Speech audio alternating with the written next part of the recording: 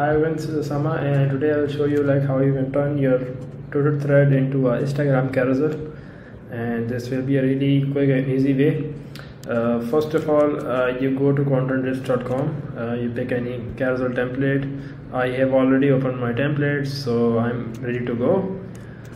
And now you come to a Twitter thread. Let's say this is your thread, so you can copy the link of it, like you just copy and you click on repurpose button.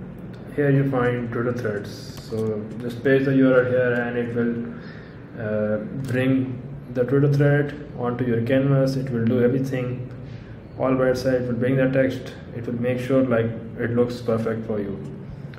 So yeah, this is how it goes. You can of course make edits if you want to. It's a complete design tool, so you can add shapes, images, anything you want to. I think now it looks great. So if you have a profile, it will like update it for you.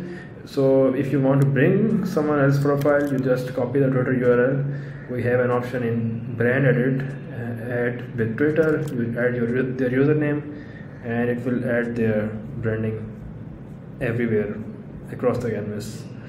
So this is it. Now you can download the PDF or JPEGs for Instagram and you can like post it on your account.